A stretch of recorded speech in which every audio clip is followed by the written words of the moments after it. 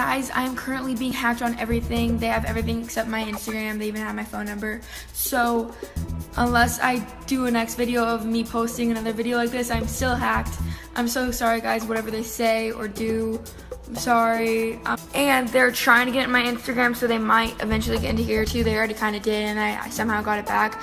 But if they say anything inappropriate or vulgar or rude, I'm sorry, especially to the younger children that follow me. I'm so sorry. Guys, so whoever's hacking me is in my Instagram account as well, but I still have it right now too, but that could be a completely different story. You know, 5 minutes, 5 seconds. I'm trying to stay optimistic.